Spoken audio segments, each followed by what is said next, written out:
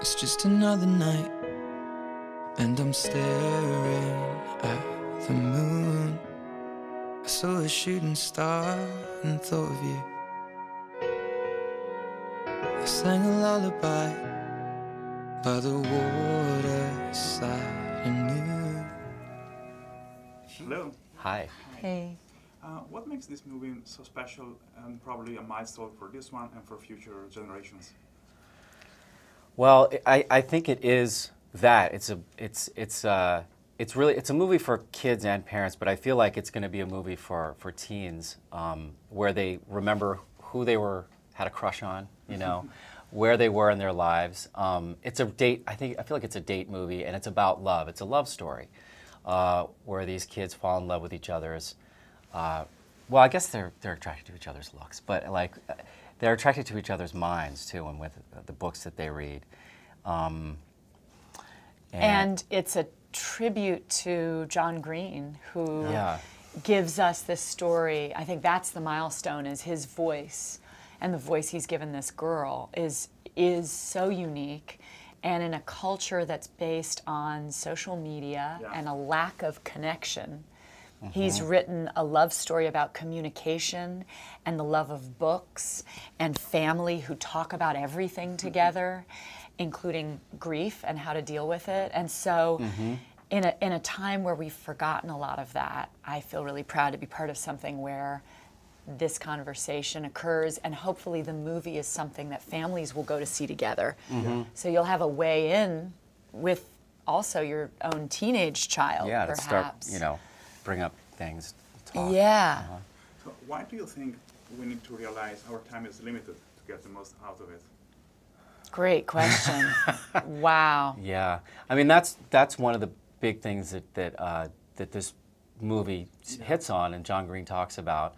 And my character says that the universe demands to be noticed and rewards those who are inquisitive about it, and meaning that it's important to just step back and notice and just see what's around you and be in the moment, as opposed to just be thinking about the future or the past, and just appreciate what you have right now, especially when you have health in your families and in your life, because that is everything, you know. Was it ever so intense and painful dealing with Hazel that you actually felt you were in a real life situation?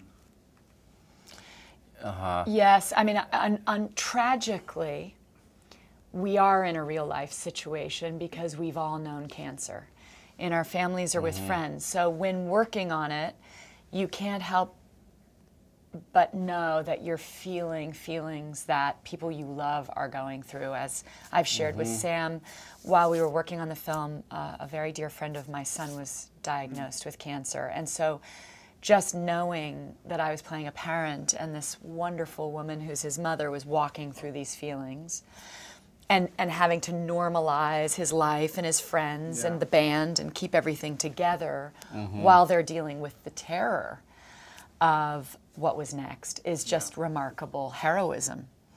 Yeah, it's all around you. I mean, I was following some blogs with parents and kids who have cancer while we were on the movie, so I feel like the spirit of those people are in the movie. So every time we were doing those scenes, we were carrying with us all the people that we knew and that are out there right now, you know, who are you know, going through it.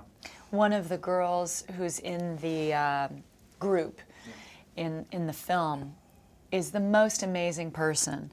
She's 18 years old.